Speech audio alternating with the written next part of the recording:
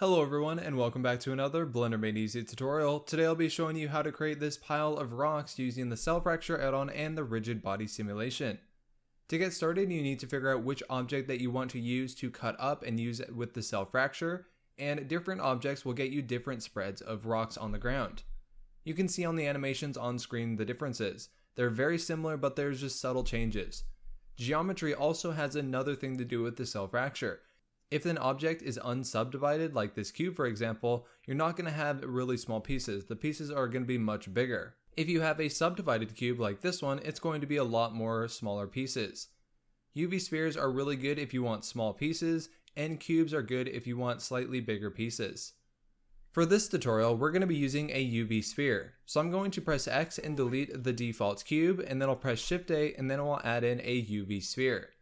With this UV sphere selected, we can go ahead and enable the Cell Fracture add-on and start cutting this up. To do this, go over to the User Preferences in the Edit, User Preferences, underneath Add-ons, type in Cell Fracture, and you should see a Cell Fracture add-on right there. Turn it on and you'll be good to go. Next up, if we press the F3 key and type in the word Cell, you should see this option here. If we select this with our UV sphere selected, we can see all of these options here. We can use own vertices, children vertices, own particles, and there's a bunch of different point sources. For this tutorial, I'm going to be using own particles, and let's go through these settings one by one. The source element basically controls the amount of pieces that are going to be in the Cell Fracture. I'm going to bring this up to 400 actually. The noise option allows your pieces to be very noisy or very straight. You can see in this screenshot that with a value of 0, the pieces are very straight and a grid-like, and then with a value of 1, which is the highest you can go, they're a lot more random. We're going to bring this up to 1. The recursion is a cool option. Basically how this works is it takes different levels of the pieces and chops them up. With a recursion of 1, it'll chop up all of the pieces, and with a recursion value of 2, it'll take those pieces and then chop those up as well. The source limit is a little bit harder to explain. From what I gather though, it takes the number of pieces that you set here and then chops that up with the recursion. So if you have a value of 1 here, it's only going to chop up 1 piece at a recursion level of 2, but if you have more than that, it's going to increase the amount. And I think this deals with a percentage. I don't think it's the exact number. In the clamp recursion, this limits the amount of pieces that'll be in your object. If this is set to 0 and then you set the source limit a lot higher, let's say like 16, and the recursion is up to 3, you're going to have thousands of pieces, and the Cell Fracture add-on is going to take forever to calculate. So with a recursion of 250, it limits the amount of objects that will be created when you click OK right here. With that in mind, we're going to set the recursion to 2 and the source limit to 8, and then I'm going to hit OK. Once we do this, you'll notice that our object is now changing into a bunch of different smaller pieces, and then this will just take a second to calculate, and you can see this is the second recursion level, and there we go, it is now finished, and we have a bunch of pieces that we can use. From here, I'm going to select our original UV sphere and then press X and delete it. We're not going to need it anymore. Then I'll press Z and go into wireframe, grab the entire thing and drag it upwards. Now let's add in a plane for the rocks to fall in. I'm going to scale this plane up, and then I'll press Alt-A to deselect, and then I'm going to box select the entire thing up here. When applying the rigid body simulation, if we were to do this right now, your objects would just fly everywhere. That's because they're all touching each other, and that's not going to work too well. What we need to do is actually come up to this menu and click on Individual Origins.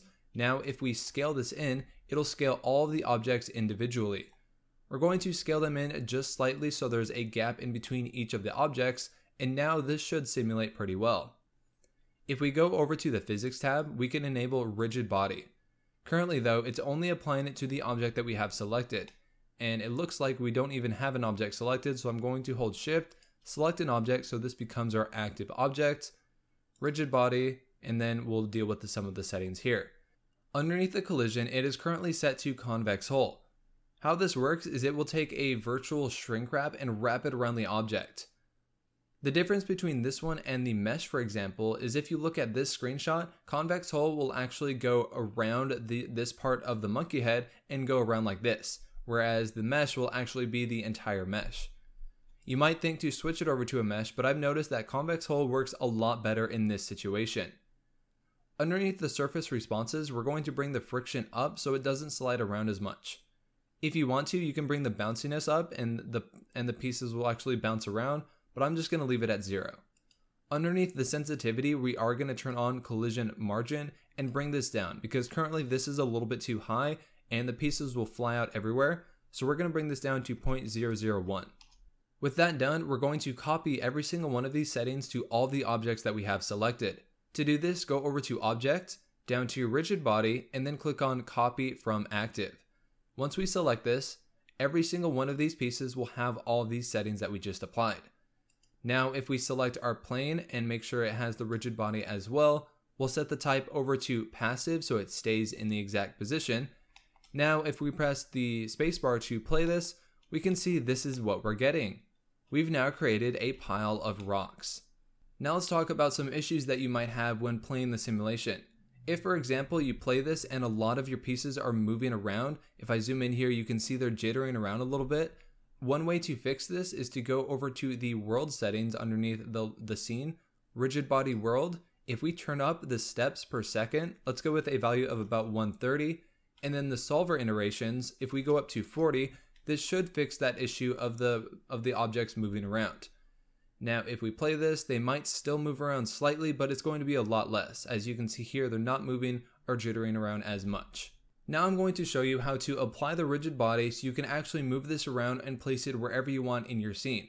To do this, we're going to press Z and go into wireframe, and then I'm going to press Alt-A to deselect, B for box select, and select every single piece in our scene, deselect the plane. Then what we have to do is go over to Object, down to Rigid Body, and then click on Apply Transformation. What this will do is it will actually place all of the rigid bodies in this position and then simulate it from here. So now if we restart and play this, you can see they're all just staying right there. You might notice though that there's some pieces still up top, and these are the pieces that actually clip through the floor. So what we're going to do is just go into Front View, Alt-A, B for box select, select all of those pieces that are floating, and just delete them. We're not going to need them anymore. Next up, if we go back into wireframe, we can box select all of these pieces and hit Ctrl J. Now this is one object. From there, we can go over to the physics setting and get rid of the rigid body. We don't need it anymore for the plane or for the object. Alright, so we are back. For some reason, Blender just crashed right there, and so I had to recreate the entire scene once again because I forgot to save it. So make sure you save your project because Blender is unstable at times. What I've done is I've Ctrl J all of these objects, so this is one giant piece, and we can rotate this around and place it anywhere in our scene just by hitting G and moving it around. This is really cool, and now what you can do is UV unwrap this, add a texture to it, and do all of that fun stuff. To UV unwrap this, you can go into Edit Mode, hit U, and then go Smart UV Project, and that will unwrap it. Then you can apply texture and make a cool image like this. Using this method, I was able to create a really cool render from the game Half-Life Alyx, and here is that result.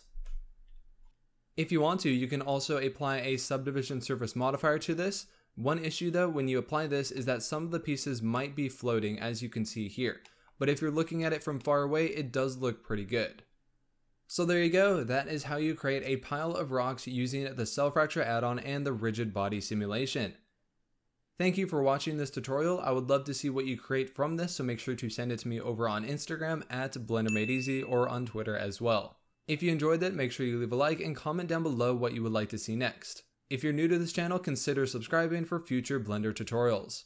Thanks again for watching, and I will see you in the next one.